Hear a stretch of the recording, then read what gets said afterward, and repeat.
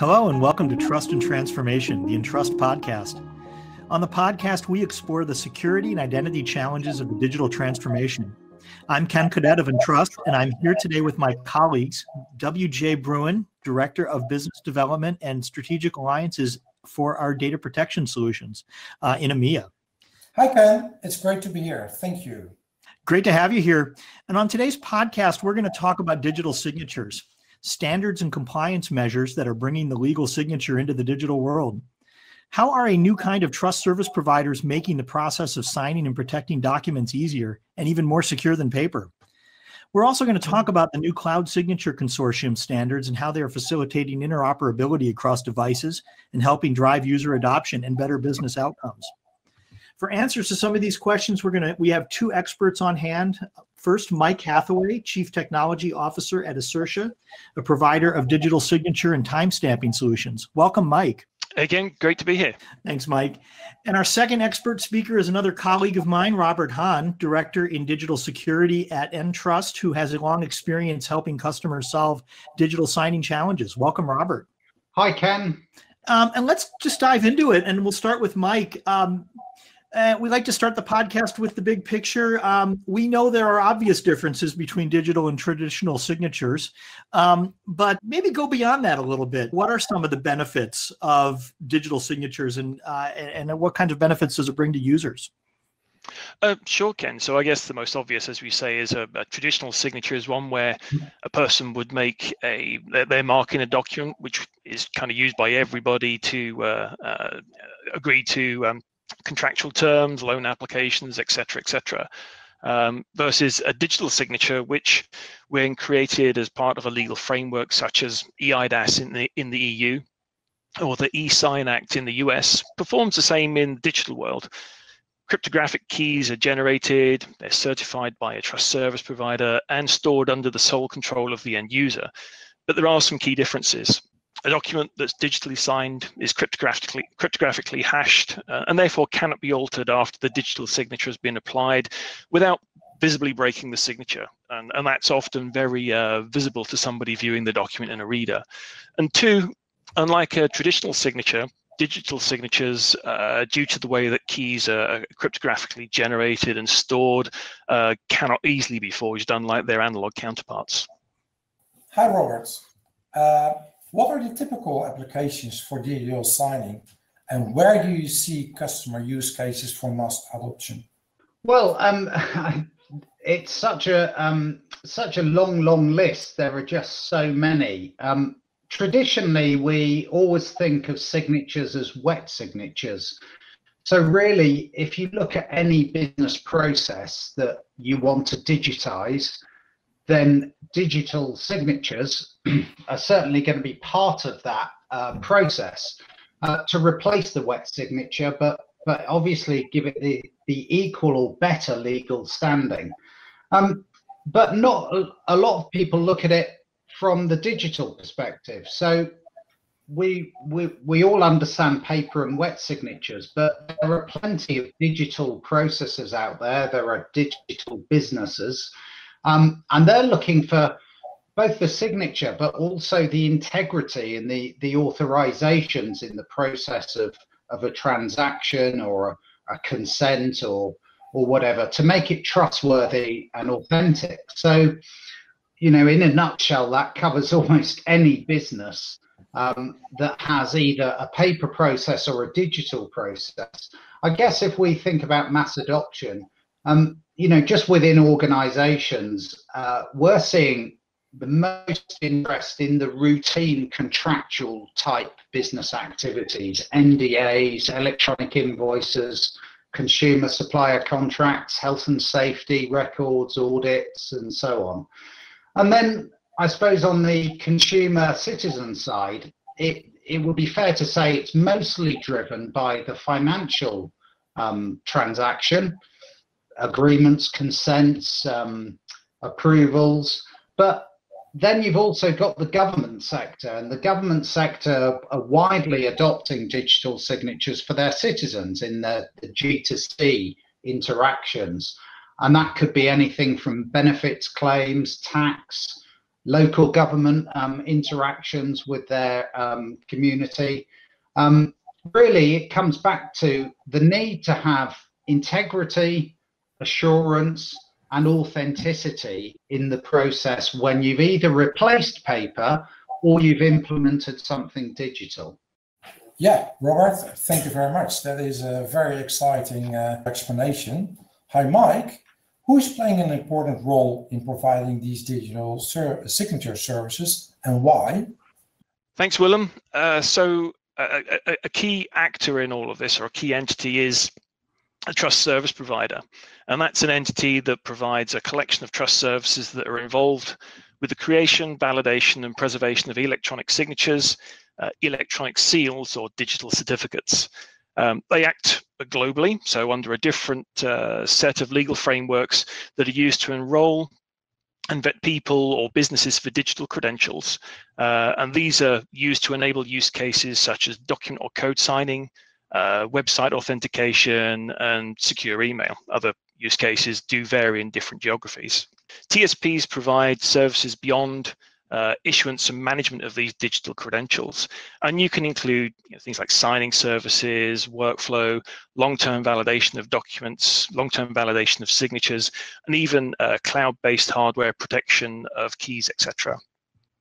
TSPs come in a variety of flavors depending upon the geography and the legal framework under which they're operating. So, for example, in the European Union, you would have a qualified trust service provider for issuing and managing eIDAS compliant certificates and signatures, or for example, an AATL provider operating globally, who would be responsible for issuing certificates that would be compliant with the Adobe Approved Trust List program. Well, it makes sense. It seems like it would be a challenge to make sure that people just generally feel that sense of confidence and trust, in a trust service provider.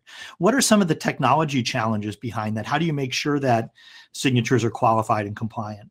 Well, Ken, yeah, it's a great question. I mean, there are a variety of challenges involved, as one would imagine. I mean, typically these challenges include verifying that a person or a business are who they claim to be. The industry has seen a huge increase in attacks on identity, and trust in a transaction ultimately comes from trust in integrity of the identity of the individual or business that's involved in the transaction.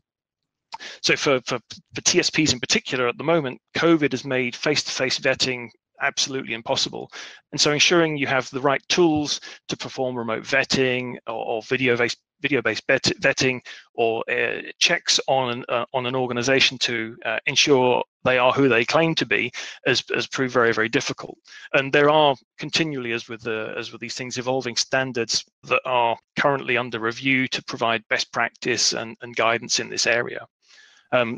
Smart card-based identities are also a challenge. You see them declining because there are plenty of issues around the use and support of smart cards out there in the field, particularly in citizen-based deployments. And so TSPs need to not only think about the vetting and the enrollment side of the equation, but also about being able to provide interoperability and remote authorized signatures.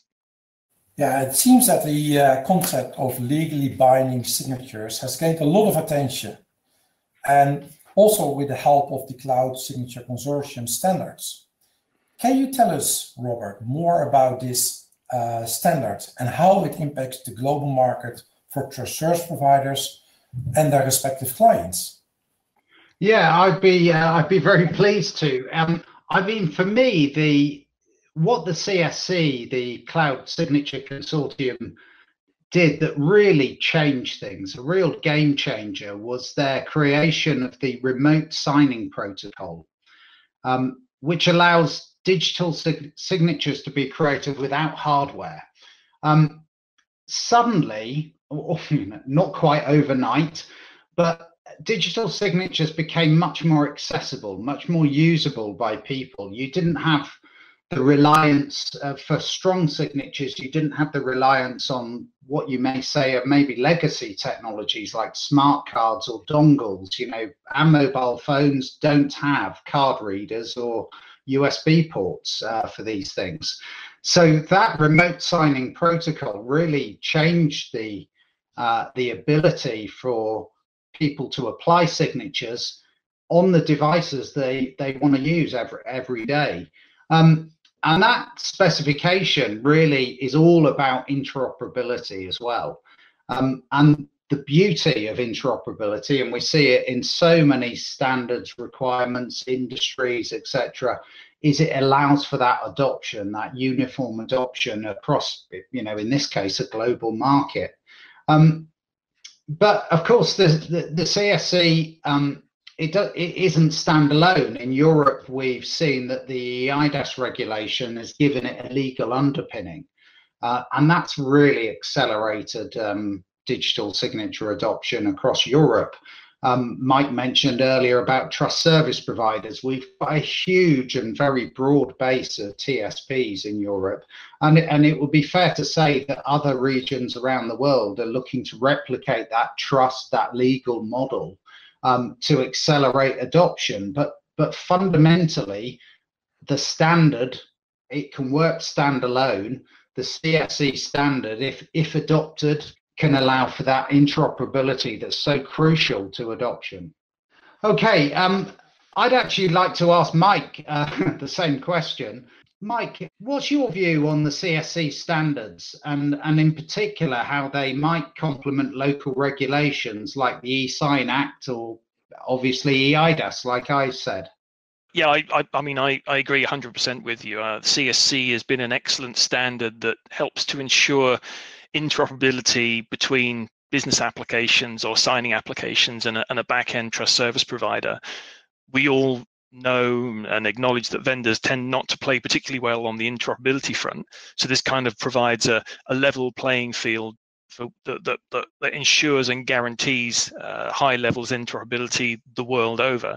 And so you can easily see that an eIDAS compliant trust service provider in Europe, an AATL provider in the Far East, or even an e-sign provider in the US can all stand up and expose signing services. And as long as a signing application is built to be CSC compliant, then you're guaranteed interoperability. And that's crucial when offering services on a global scale. A TSP can provide digital signatures from a variety of different legal frameworks the world over, and guarantee interoperability the world round. So yeah, I think it's very complementary, but ultimately its aim is to provide and ensure interoperability between vendors.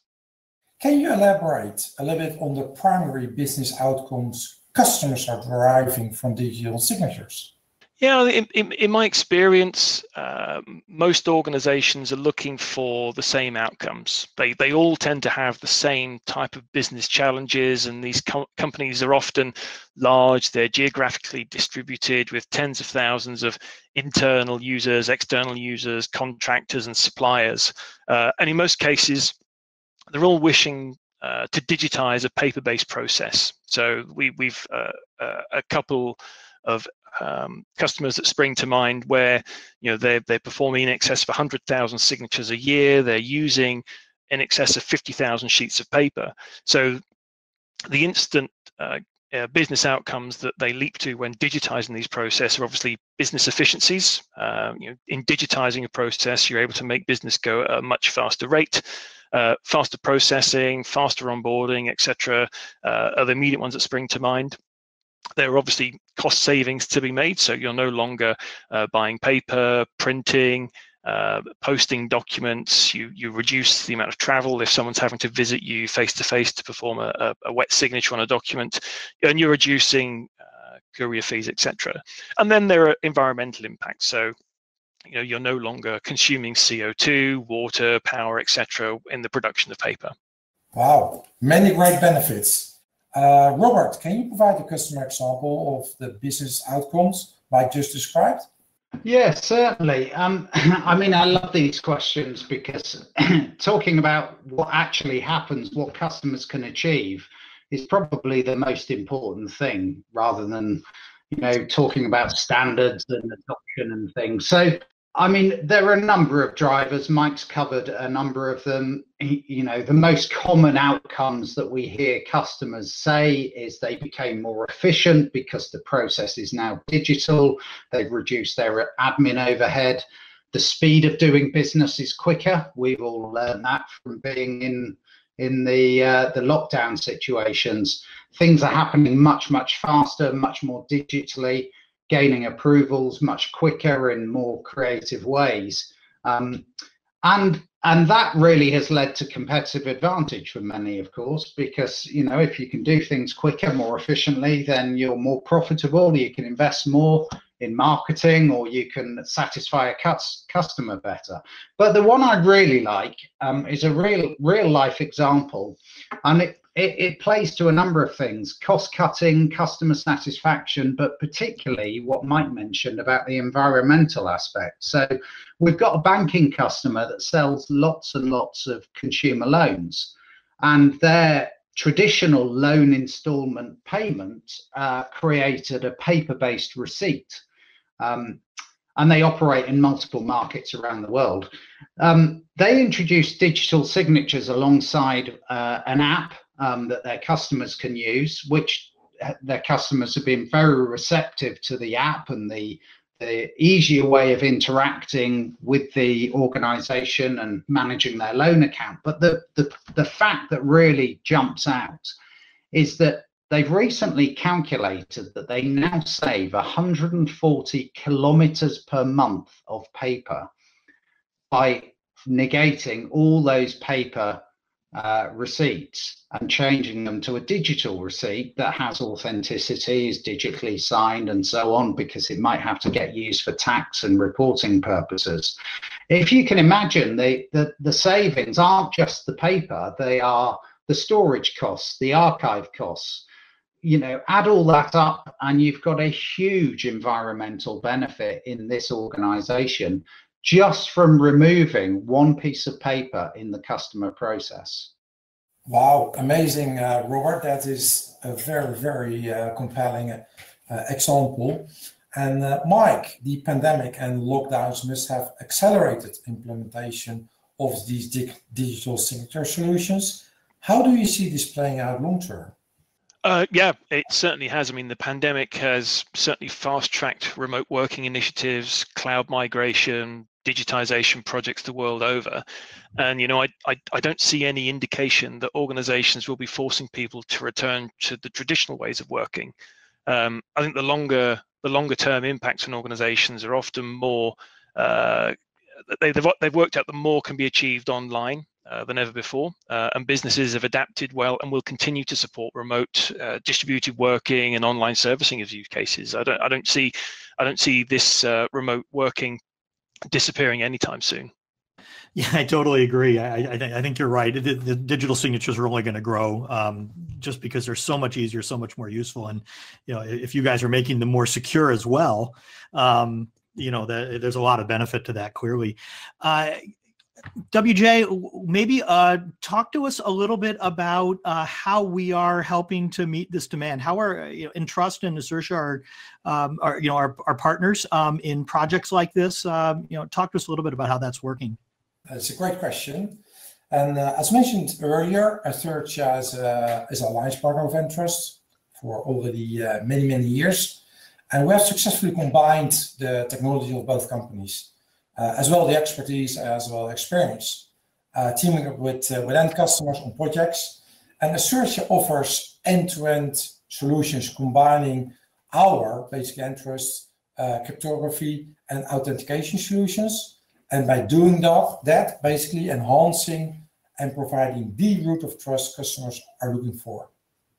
And we really appreciate how Ascertia is driving innovation in the industry and helping customers transforming to an always-on and digital way of doing business securely and aligned with compliance and legal standards.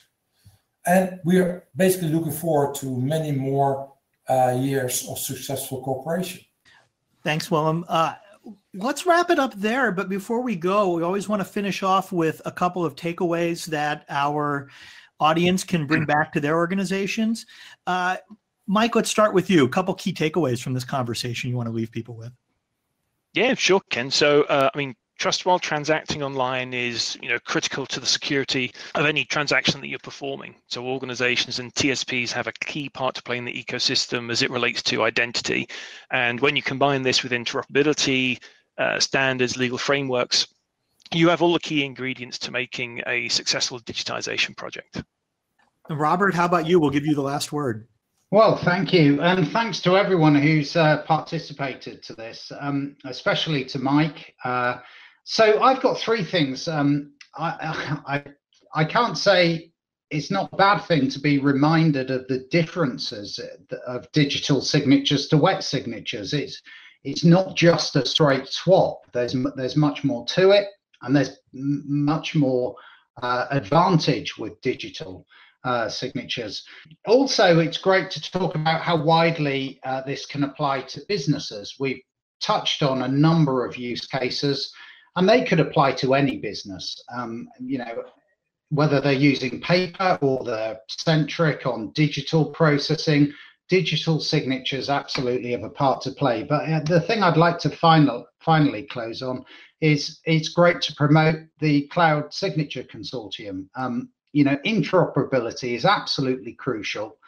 I'd encourage everyone to go look at the CSC website, understand what they're doing, how they can help organizations, because signatures are between two people or two entities. So you need both parts to be interoperable. And that's what is crucial in global adoption. Well, thank you, Robert.